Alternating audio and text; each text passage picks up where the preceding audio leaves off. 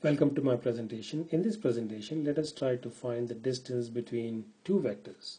Let us say uh, the two vectors given to us are as follows. Example: if vector u is given to us as 1 comma 1 comma 2, and these are the components of vector u, and the components of vector v are given to us as -1, 3 and 0, and we want to find the distance between these two vectors, and the way to do that is as follows.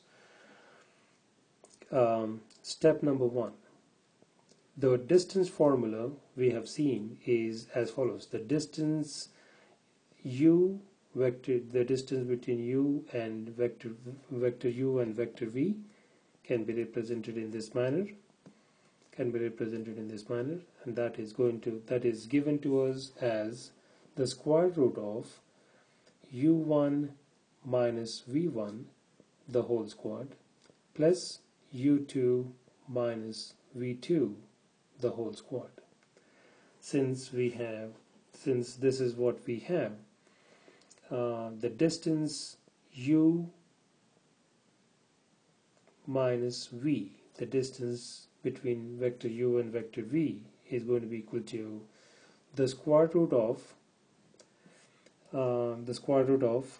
u1 is 1 and v1 is minus of minus 1, that is the first component, and all of this is raised to the power of 2, plus 1 minus 3, this whole thing is raised to the power of 2, plus 2 minus 0, this whole thing is raised to the power of 2.